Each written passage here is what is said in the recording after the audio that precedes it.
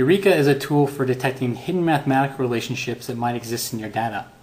In this introductory video, I'll be showing you the very basics on how to enter in your own data and perform your own searches.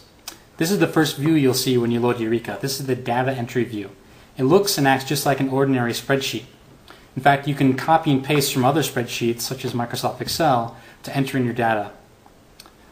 This spreadsheet has a special format, however, in that each column needs to represent a unique variable in your data set. There are two special rows. The first special row is the description row. This is for your own reference to enter in what that variable means, what it measures, etc.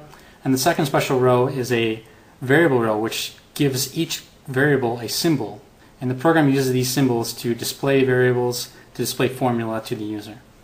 The remaining rows are the data rows that hold the numerical values of those variables. So let's jump right into an example here. In Microsoft Excel, I have saved some data of a pendulum. And a pendulum is a weight on a string that oscillates and swings back and forth.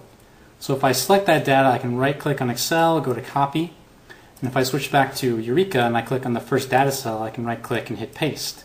And now I've pasted data directly from Excel into Eureqa. So this first variable is a time variable, so let's give it a symbol of t. And just so we don't forget, let's give it a description of time of measurement. I believe this is in seconds. So let's go back into Excel. Let's grab the other column of data.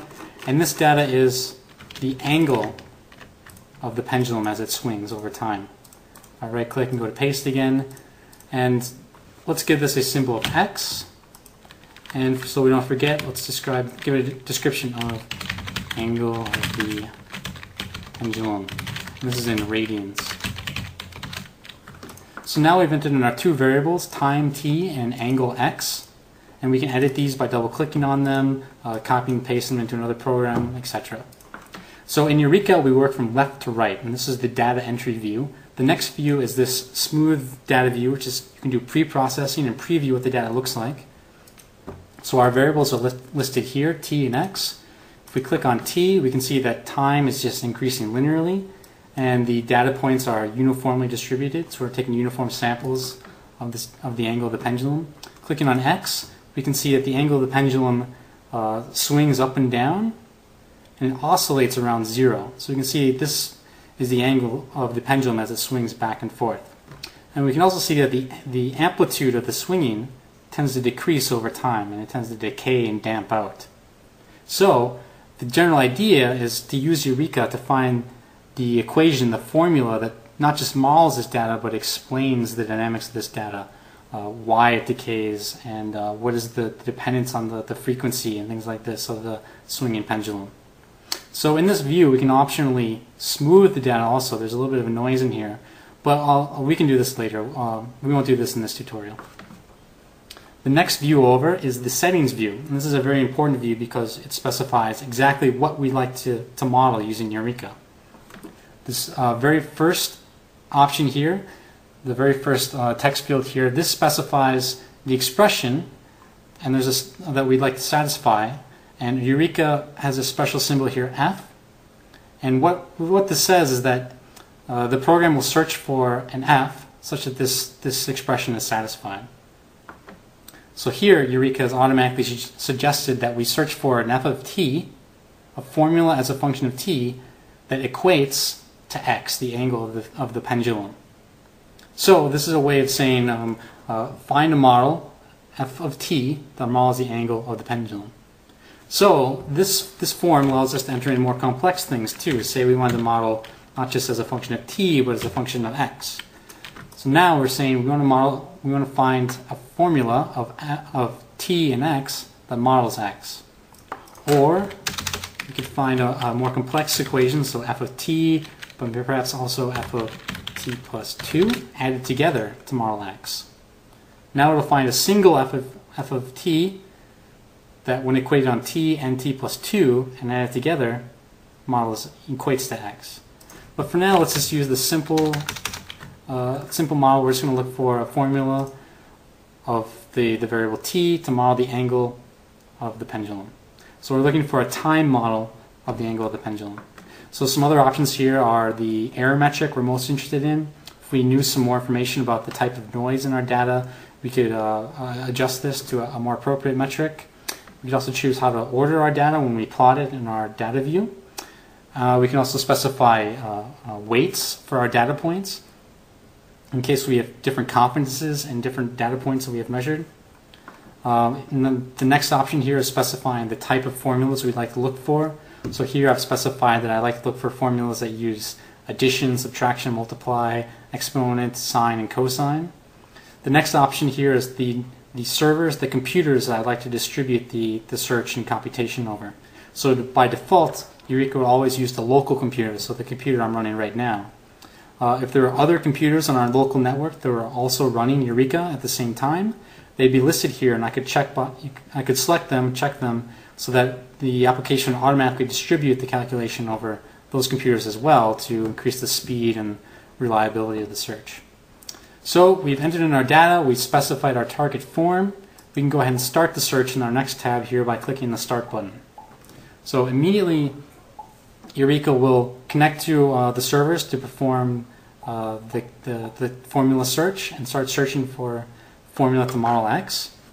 And here on the left here we can see important statistics like the number of seconds we've been searching for, the total computers we're connected to, just one.